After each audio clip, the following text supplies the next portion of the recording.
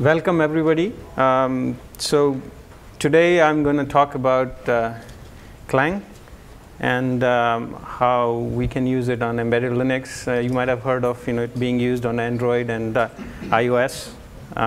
So today I'm just going to present what I have done for it to work on embedded Linux and what the limitations are and what different advantages and disadvantages are.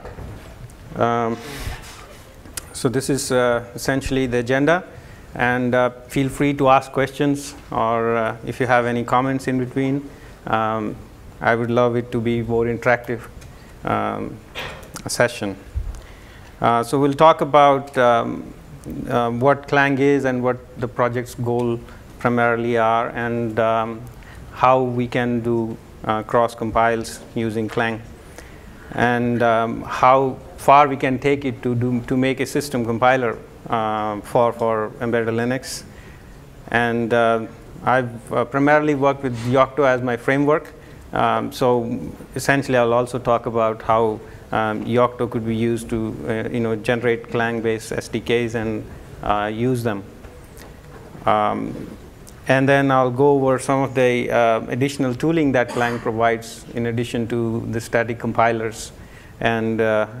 And of course, it also has runtime, the compiler runtime. And then I'll also go over how that runtime can be used instead of GCC runtime in your applications if you wish to use it. OK, so what is Clang? Clang is actually a front end for C++.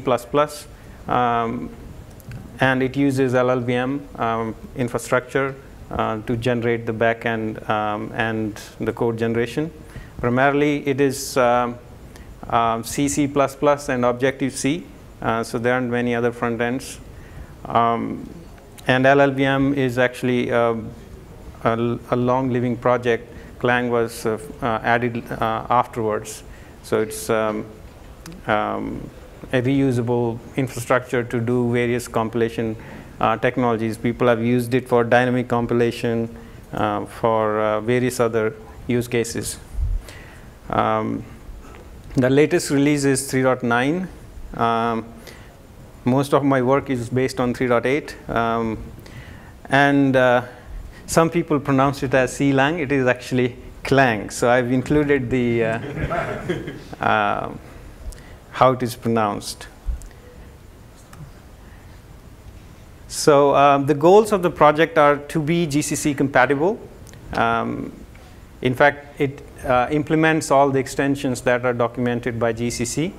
And some extensions which are used in softwares and are undocumented, they were missing. But some of them are not implemented because the project thinks that they are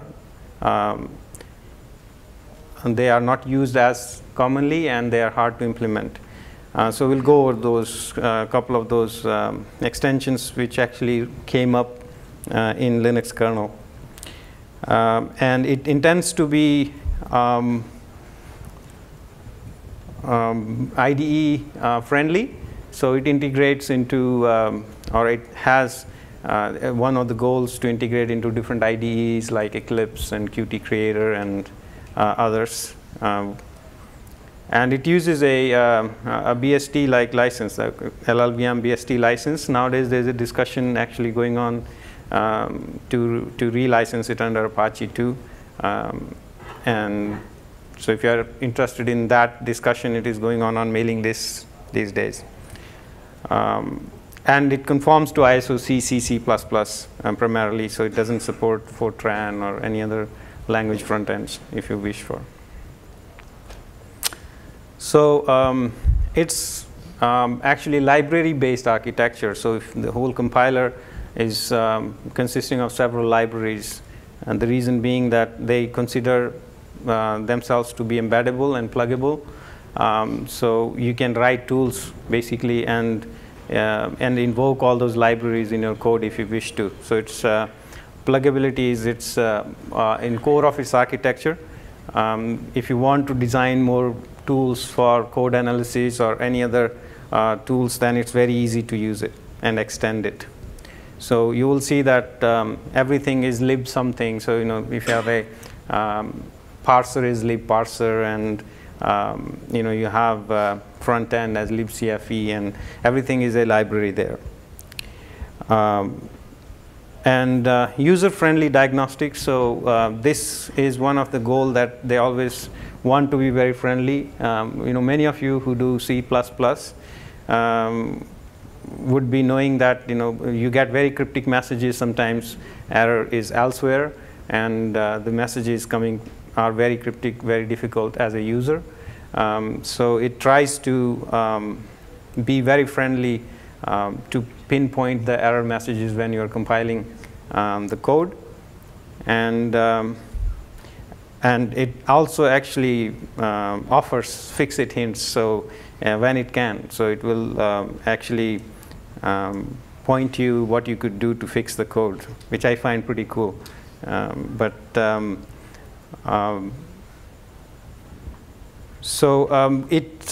of the side effects of this goal has been that GCC also has improved its diagnostics quite a lot, starting 4.9, 4.8. The whole diagnostic framework was rewritten, and a lot of new diagnostics were added, and even color. You can have the color diagnostics in GCC now, which was a big taboo in the past.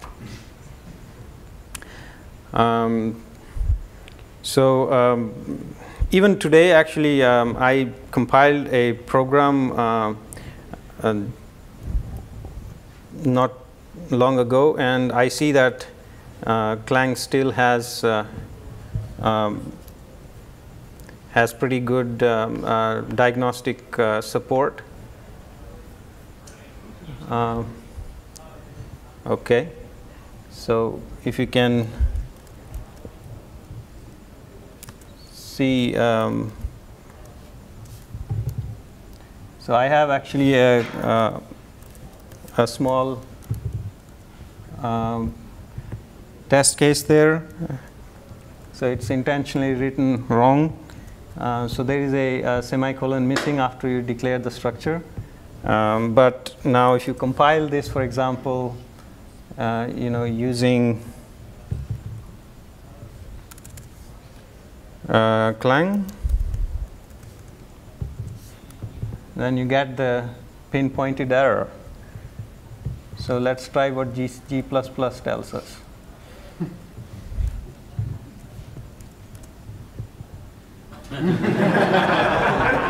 Sorry about that.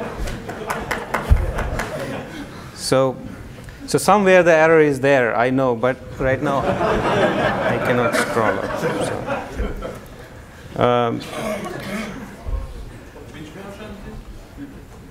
Which version? Oh, you want to know the version? I don't know. It's not 2.96 for sure. 6.2? So, 6.2. So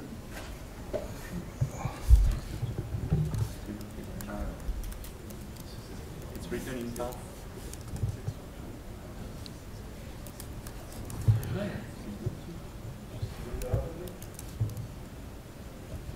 okay. I'm finding it a little challenging to see.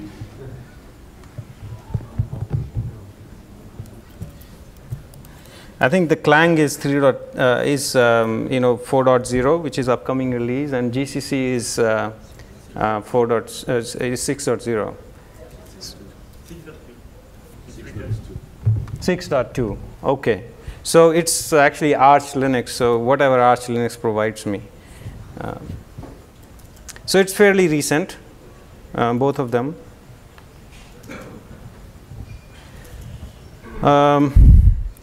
So the next, one of the goals they have is to use less resources and speedy compile. And so one of the tests I did with that is I used the WebKit. Actually, there is a WebKit for VLAN project. So I compiled it using Clang and GCC, Clang 3.9, and GCC 6.2 again, using the Yocto framework. And I didn't draw the graphs and percentages, but you can do that yourself. Clang, it spends 2,297 seconds to compile, and with GCC, it spends 2,838 seconds to compile it. So that's roughly, I don't know, maybe around 30% probably, or something like that. So it has also got some of the options to split your debug information such that it can speed up the linking time. Obviously, I didn't use that option to compile WebKit there, but if you use that option, I guess the linking time would reduce even further, so you can get it even better than 2,297. Minus G split dwarf is a option that you would use if you want your compile to, your link step to be a little faster. So who is using Clang today? Debian Experimental has it as an optional compiler. So you have around 90% of packages in Debian archives which can be compiled using Clang. LLVM Linux project was initiative to get the Linux kernel compiled with Clang. So they have done a lot of work on both sides, where they made the kernel compile with LLVM Clang, as well as there were patches that were required for Clang. FreeBSD uses it as a system compiler now, and OpenManriva is one Linux distribution which has done a lot of work, and they have switched since 3.7 version of Clang, that now Clang is their primary system compiler. And we'll cover some of the open embedded work that what we have done here, and it's being added there as an external layer as well. So the current GNOME, we have, embedded Linux is primarily cross-compiled, and GCC is a primary compiler, and it supports many architectures. And it's a very strong point for GCC. And if you use one of those architectures, it's a very to-go compiler for all those.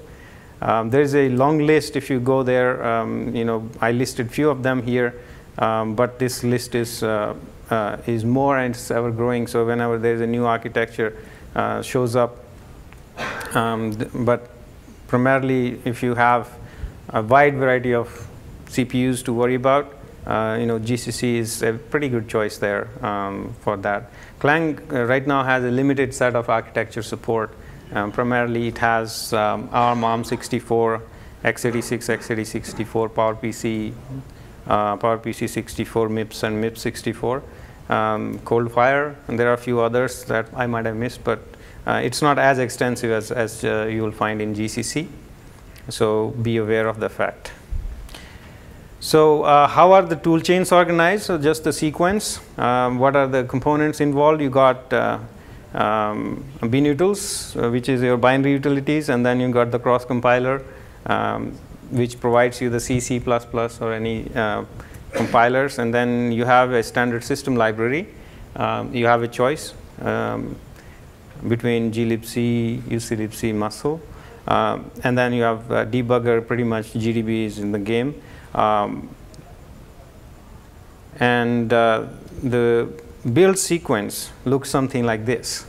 So you have to have all the prerequisites. So prerequisites include all support libraries that you need to build the compilers and the supporting tools. Once you have that, you build your binutils, then you bootstrap GCC, then you have some portion of kernel, essentially the API headers.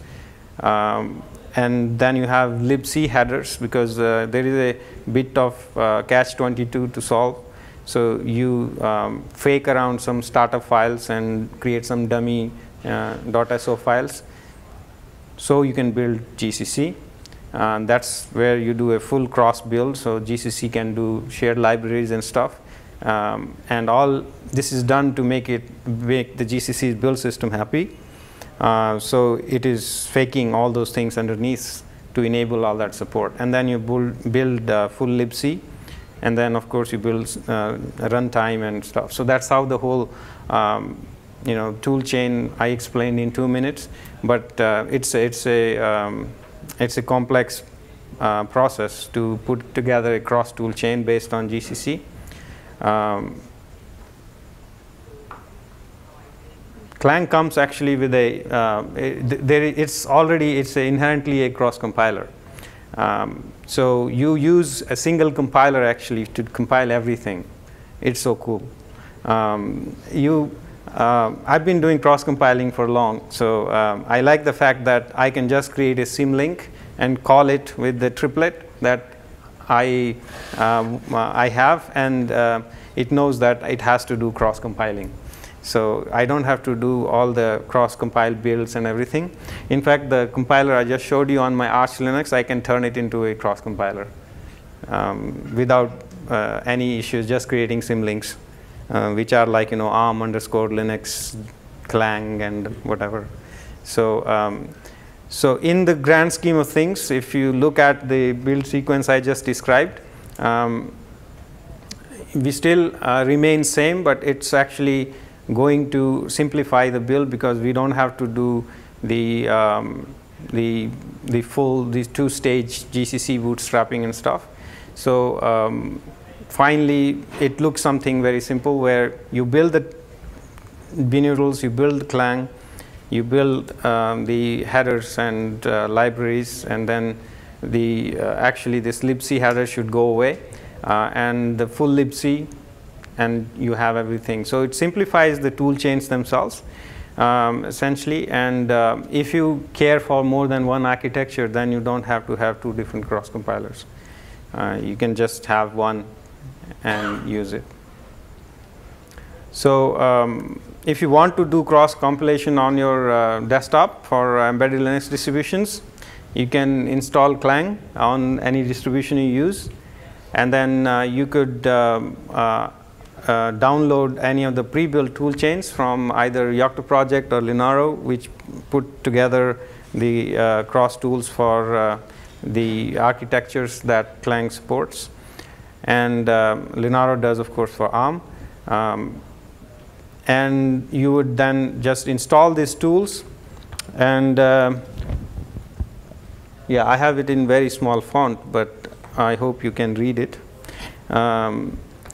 And then you just specify the target and a GCC name. So there is an option to Clang, and you tell it what your triplet is, and that's it. And you are able to cross-compile the applications using Clang. Why you install the cross tool chain is, we'll cover it slowly, but we have there are certain components which are still missing in the whole sequence. For example, it does have a built-in assembler, but it's not yet fully, it can't do everything right now. So many times, many applications wouldn't work. So you tend to use the binoodles provided assembler. Linker is the same way. It does have a LLD project, which works, which is still under development. So not everything would work, but you can fall back to use GNU Linker, and that's why you use the cross binoodles and to complete the gamut of the things. And of course, you'll need the in this case we are using the runtime, the compiler runtime also from the GCC tool chain. That's why the cross tool chain provides that when you're building the application.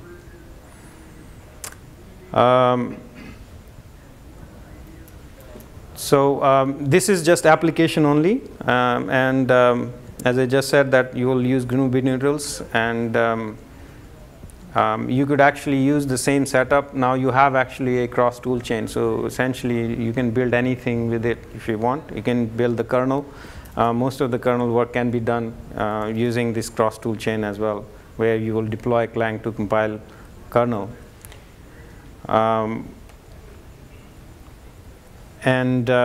So it's very easy to use in this way to do cross development.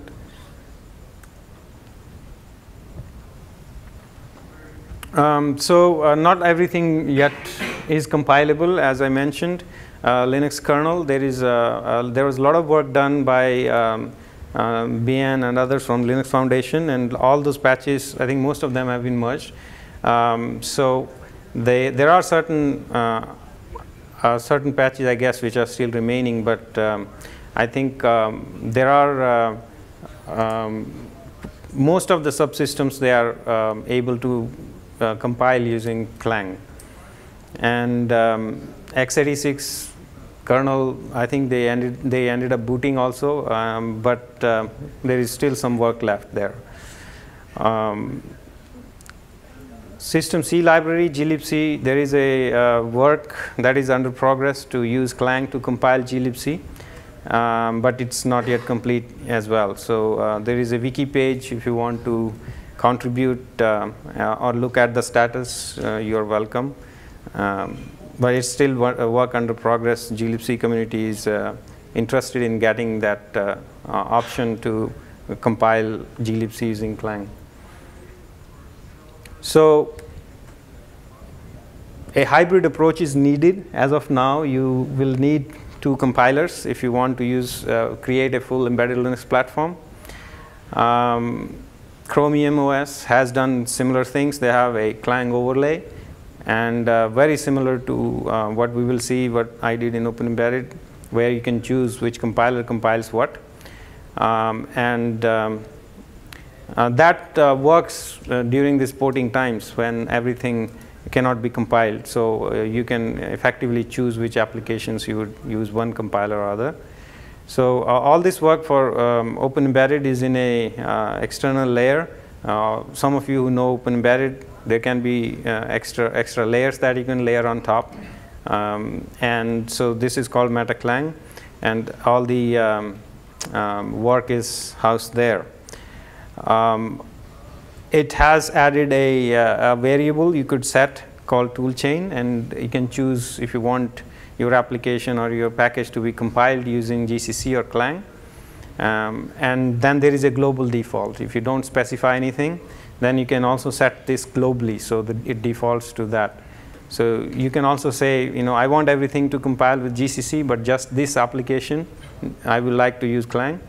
Or you can do the vice versa, where you say compile everything with Clang and just stick to these few packages to use GCC.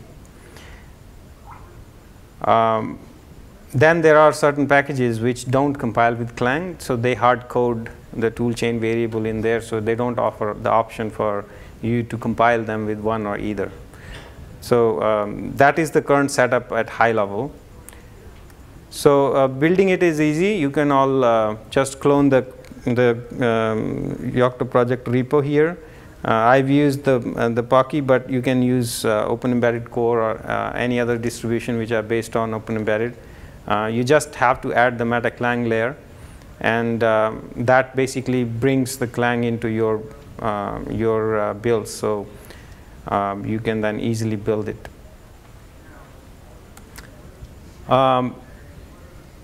So there are some things that are non-clangable yet, and there is a list I have towards the end of my presentation that I'll show that the list of packages that are yet not Clang ready.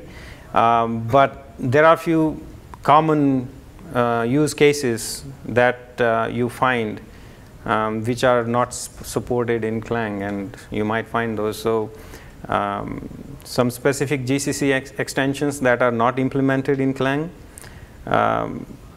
VLAs is one of those, and there is an explanation why they don't support it. As I said earlier, they think that it's very less used, but it's very complex to implement in the compiler. So that's the reason why they don't implement it. Nested functions, they were always bad. So they were not specified in the standards either. So Clang doesn't have it. So most of the time, people ended up cleaning up their code to not use nested functions. And it also has one problem where it pretends to be, it defines GNU-C to be 4.2. And that's actually a very old compiler, and it supports way beyond that. So if you define GNU-C to be something newer, to like 4.9 or something, then it behaves a lot better to compile your applications. But the problem is not that it should do it this way. Probably the application should look for the features they are looking for rather than checking the GNU-C version and deciding whether what's supported or not. But yeah, you will see that why application is suddenly disabling or thinking that my compiler doesn't support a feature. The most probably reason is they are checking for this __ GNU-C variable and making that decision. So the right fix is to really check for the feature you're looking for. So many of the fixes we have done either have been submitted to the packages upstream directly, and they have been accepted. And some we have hosted on the different open embedded layers because either there is no interest in upstream or they are not accepted upstream. So we keep following up with the upstream on a possible solution for those kind of portability issues. Some of them has been fixed. They are upstreamable, but hasn't been upstreamed just because of laziness. So you can build images. What you can do today, if you don't do anything, you can build basically graphical images as well as console images, fairly complex images using Clang. Although it won't be 100% Clang, which is compiling everything in there. It will use a different compiler for glibc. It will use GCC. And then there are other packages that will be compiled using GCC. But somewhere around 80 to 90% packages you will see you can compile using Clang when you consider the system. You can also generate SDKs actually using Clang open embedded. So what it will do is it will generate the SDKs with both the compilers. It will have GCC as well as Clang in there.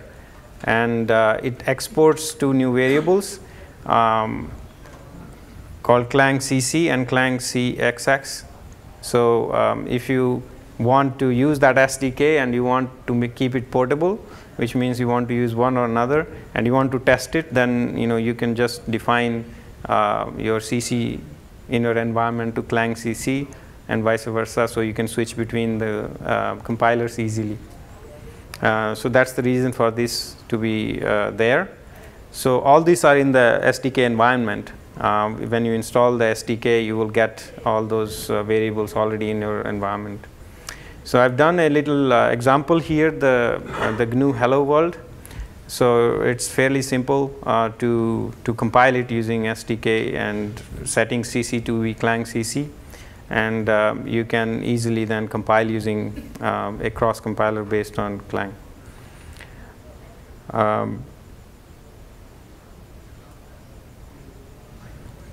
So you can also use same to build a kernel. So I tried the LLVM Linux kernel, which basically has all the patches, and I tried to build it for ARM64, but I ran into some compiler errors when I tried. Maybe it is fixed now, I'm not aware, but and there you go. You can start contributing patches to kernel if you're right there. So I didn't myself bother to submit patches, but I think it's a good opportunity for some of enthusiasts here who might want to use Clang. So talking of Clang, we have more tools there. Actually, that's one of the strong factors that you will get with Clang LLVM. And one of them is the Clang has a static analyzer. You can easily build it along with your rest of the Clang tool suite. And I've just shown here how you would run it on Muscle C library package. It actually produces a very nice HTML output, and you can basically go through it nicely looked for all the the issues it reports. There are a lot of false positives you will get. So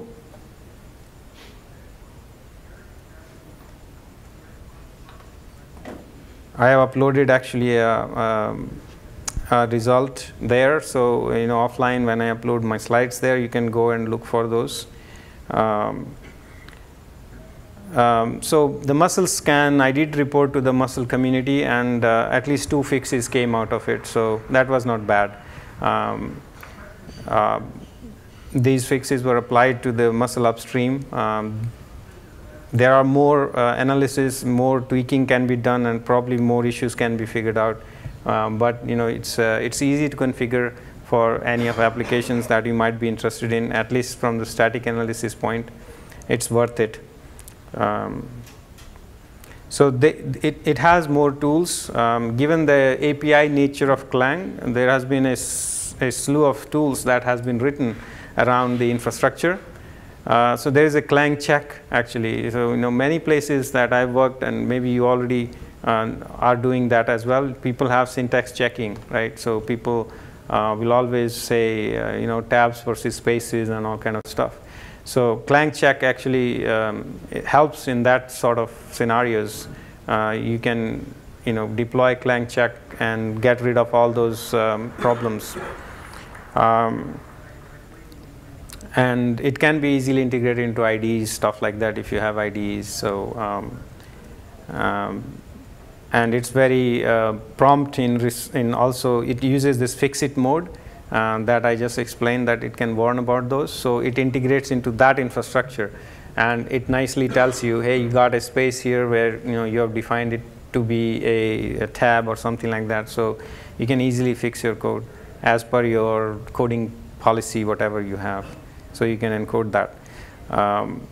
So Clang format is actually a little bit more. It reformats your source code files. If you have that, again, the commit policies that you like to enforce, and you want to convert large projects over there, Clang format helps with it. You can reformat all your project and start from there, and then deploy Clang check on every commit. And it also have a lint tool called Clang-tidy. So you can run Clang-tidy for your development. So there are more tools. I'll not cover all of them. So it's also providing some runtime. And we'll talk about the runtime a bit more here. And there is some sanitizer work that is pretty cool as well. GCC also has got sanitizers now. But Clang has got more, and they started with this this long before. So they are now actually getting into a much advanced stages of the sanitizers, and they are becoming quite useful. So libc++ is actually a C++ runtime implementation that libstd++. So it's a direct replacement for that that is implemented by the project. And it comes in 2 different libraries. One of them is the libc++ ABI, another one is libc++, which implements the STL. And there is another library for unwinding support called LLVM libunwind. So as you can see, you could specify -std option to Clang to choose which C++ runtime you would like to link to, and you can choose stdlib to be libc++ or stdc++. So it's a nice way to toggle between those two. One thing you have to be careful is that it's not ABI compatible with libstd++. So if you have an application which then loads another library which depends upon libstd++, then you might not get it working together. So if your application needs a standard C++ library, it can be either libc++ or it can be libstd++. It can't be both.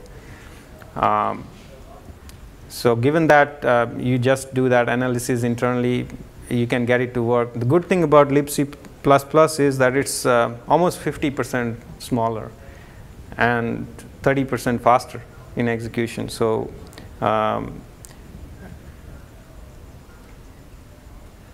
GCC has changed the libstd++ ABI in GCC 5. So that created more problems for Clang, which they actually fixed in Clang 3.9. So which is now it can deal with the GCC 5 transition from the old libstd++ ABI to the newer ABI in order to support the newer C++ standards. GCC has to do that. So the other component it provides is called compiler RT, which is the C runtime. So it is providing you all the compiler built-ins, and it has a full support for libgcc interfaces. And then it also has runtime for sanitizers that I'll just cover in the next slide. And also for profiling, there is a support for supporting the profiling and coverage collection. So so there are several sanitizers here. Address sanitizer is pretty good, and thread sanitizer. So look through those. They are easy to configure, and basically there are just options that you will invoke with Clang. And you can utilize them. But many of them don't work on all architectures, so that is a work in progress for many of them. But if you use ARM and x86, you are pretty much covered most of the time. But if you are on MIPS and PowerPC and others, then they lag in getting all those implementations a little bit right now.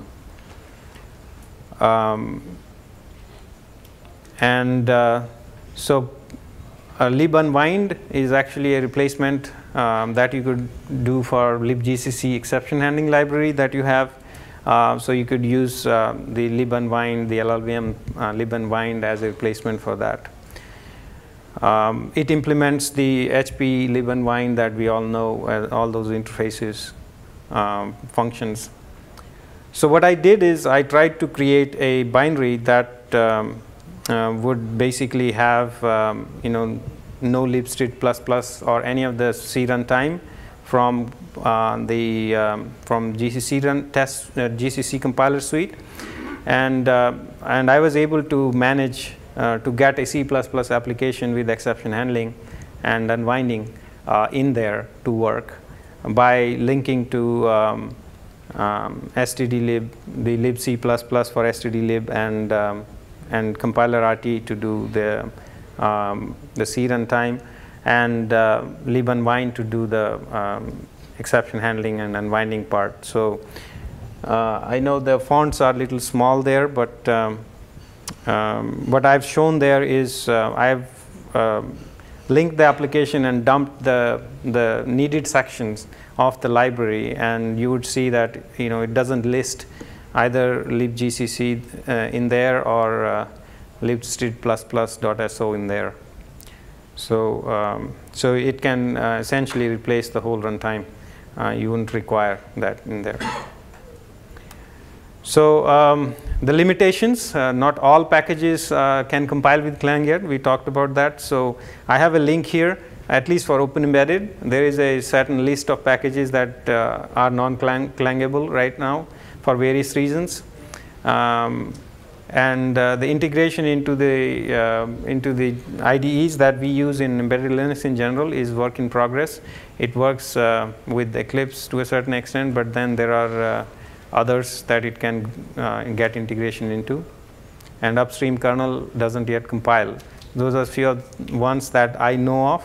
But every day you see that the packages are getting compiled. So this list is shrinking as we move into future. So that's all I had. So if anybody have questions or rants, yeah. There is a kernel address sanitizer, which is yes. and user space address sanitizer, which is used in the kernel, and now GCC allows that. Yes. What about the Clang? So, as I see, this feature is is an advantage of GCC above Clang? That is true. I think, as I said, it doesn't yet provide that for kernel. There has been some, I think, one discussion on that. I'm hoping that it will get that implemented sooner. But I think I don't have any updates on whether this will get in there sooner or later. But good point.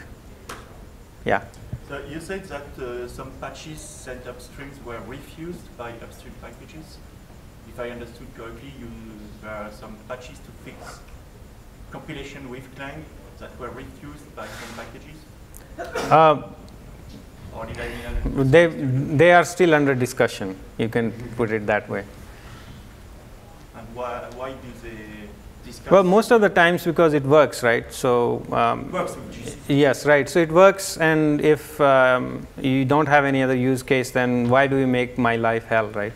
By changing the working code. So it's a maintainer point of view of burden maintenance. Right. So you have to understand that he may not have the means and stuff to test it out, so he doesn't feel comfortable taking such patches. Any more questions? Yeah. Yeah. So you said that your kit is building faster, but what about performance during the runtime? Does it run faster? If yes, by how much? If slower, by how much? So I plan to do that work when I go home. So I don't have first-hand experience with doing the performance analysis, runtime performance analysis, but I would encourage you to look at what Phoronix does. So whenever they come out with a newer version of either Clang or GCC, they run all this kind of benchmarks. So you can see the progress that has been made in there. So I guess right now, if you believe those benchmarks and if they are done correctly, it's another subject. But but I can just talk about the numbers. The numbers has been improving for Clang over the period of time, and right now it is in a position where it is it doesn't matter. I think it outperforms other compilers in certain benchmarks. It doesn't in others. So. But if you look at the progress it has made from 3.0 onwards up, you will see that it has been getting better and better at a much faster pace. Obviously, being a new compiler, I think that always happens. Yes? Why the effort invested in another compiler toolchain and not the effort invested in making GCC better?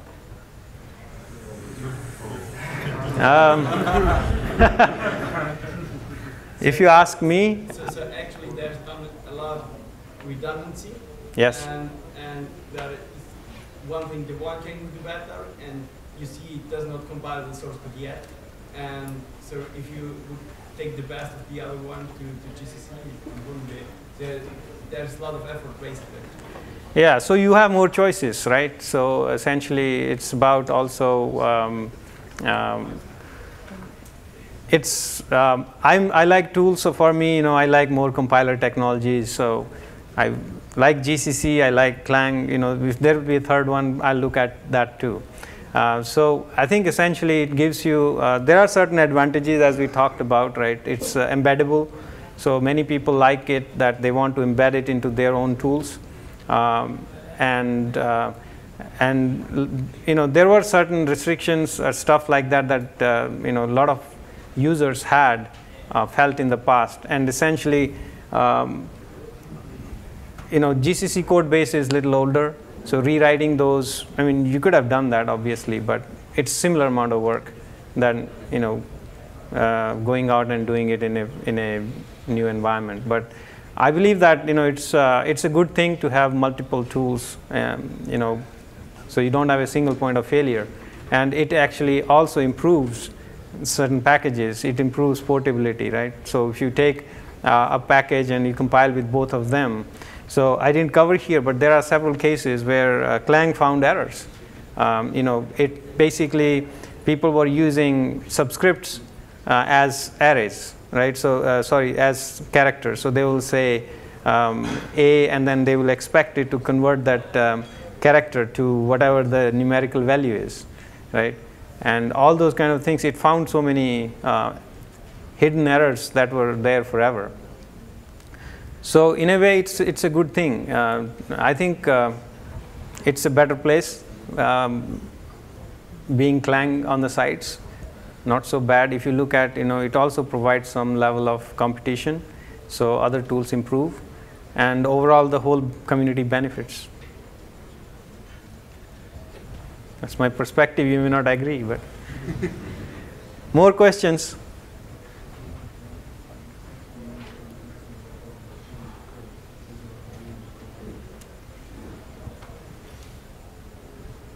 Okay, so I guess no more questions. Thank you.